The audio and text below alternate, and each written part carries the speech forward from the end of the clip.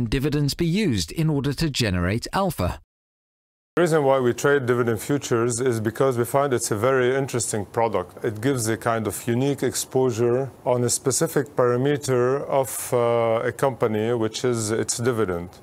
And when you think about it, the dividend is a payout of the earnings in most cases. So it's an immediate proxy of companies' earnings. So when you trade dividend futures, basically you're taking a bet on the future company's earnings.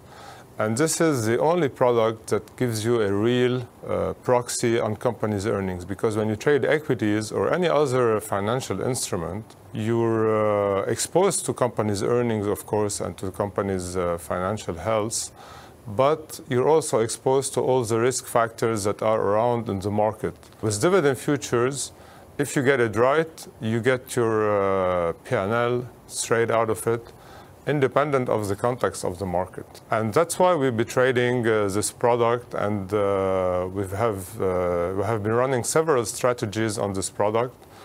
We trade equity single stock dividend futures, we trade index dividend futures. We, dependent if you want to target a specific stock or target the overall health of the dividend payouts in Europe or in the US or wherever you want in the world.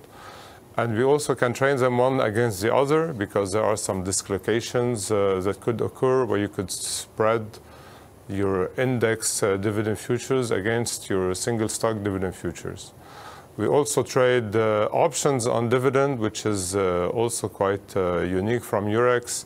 We launched this product a couple of years ago and is very interesting because you have the option market everywhere else, on every other underlying is very mature and very developed. And we're starting to see some developments also on the options on dividend futures.